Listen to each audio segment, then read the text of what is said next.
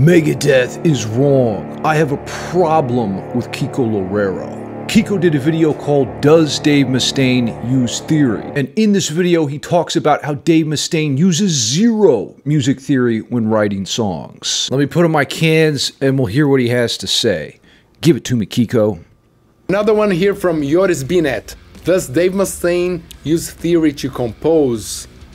Another question about Dave Mustaine and another question about theory. So, no. No, he doesn't use, says no. Theory at all. Theory at all. And you have to understand. Okay, let's be honest. That is 420% false. If Dave Mustaine even knows one note on the guitar fretboard, which I'm sure he does, then he has a degree of music theory understanding. Just because you didn't go to music school for 69 years like Kiko doesn't mean you have zero understanding of music theory. By writing at least 666 songs, Dave Mustaine has taught himself theory. Let's see what else Kiko has to say here. And people are different, right? So a creator can play something and just imagine the mountains, the sea, the hell, war, imagine things like those sounds. Imagination is powerful. That riff to a machine gun, or can relate that riff to a bomb exploding, in the case of Megadeth. But you can play a chord and imagine. Talking about their new album. The sun releases on September 2nd, sailing, I believe. Whatever, So some people are like this, Some other people, they need the theory, they need the names, they need the things organized and to make sense, So you need both. That's why some people really relate on the theory and love theory. I love theory. Some other people don't feel they need theory to compose, to create. Now here's the reality, is whether you like theory or not, you're using it. The relationships between intervals and chord progressions are really scientific. And that's not something you can disagree with. If you don't believe me, just listen to atonal music. It's horrible. Whether or not you were taught music theory, you naturally figure it out because it's what sounds good. When I listen to Symphony of Destruction, for example, it's very clear to me, based on the structures that Dave Mustaine is using, that he has taught himself the rules of music theory. The intro starts in E Phrygian. That's a collection of notes there that belong together, and Dave is aware of that. When the chorus comes, he's using that blues scale concept and also the classic Iron Maiden metal progression, which is 1-7-6. Whether it's trial and error or you're taught by a professor, the result is the same. Keys, chords, scales,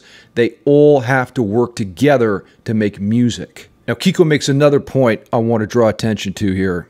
The first question from Ryan Periasami. Do you feel it's getting more difficult to practice and remember as you get older? I don't think so. I believe learning, learning is a habit, right? So it's not like learning is a habit. Learn, and at some point you do your stuff. It's like you go to university and you learn for 4, 5, 6 years, and then you're ready to do your job. 6.9 years. It's not like this. When you get older, you realize that the world is dominated by the doers, not the learners. The world is dominated by doers, not learners, and Dave Mustaine is a doer. He's figured things out on his own. And you have to learn how to learn and learn how to make a learning process a habit in your life. This is 420% true. I have people that come to me and they say, how do I remember a scale? That instantly tells me that you're practicing wrong. You must apply what you learn immediately or else you forget it. Attach meaningful significance to the notes in a particular scale, and I promise it will stick in your mind. Let's say you learn the Hungarian minor scale. Immediately write a riff with that scale. That way the notes will come to life and mean something to you. So I'm sure I will be 93, 95, 101 years old, 420 years old, because it's a habit in my life. And the main thing is, like, you have to learn and apply. learn and apply. Exactly learn right. A lot, and then you think that a year from now we're gonna start applying. I used to just open up a scale book and just read all the random scales, and that's worthless. In one ear and out the other. It's not gonna happen, right? So in music, if you learn a new scale, a new chord, you have to improvise with that scale. You have to compose something with that scale. You have to write a song with that new chord.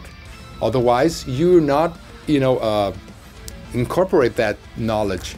We are in agreement on this point. Now, I want to hear your opinion on this topic. Does Dave Mustaine know music theory? Shh. Now, I'm going to tell you a secret and give you some game. You can drastically accelerate your progress in music theory and reach level 9000 faster with my full course below in the description. Part of the problem is a lot of modern guitar players don't even know how to practice to get results. In my course, I show you how to practice scales properly. Pedal tones, chords, and the C word, counterpoint. Once you start practicing with my secrets, you'll be blown away at the music you create. It's the difference between being just a guitar player and a real composer. Get free tabs and talk tunes with me, the Dark Lord himself, with my email list below. It's a free newsletter. To end this video, I'll play the most beautiful chord possible that will blow your mind.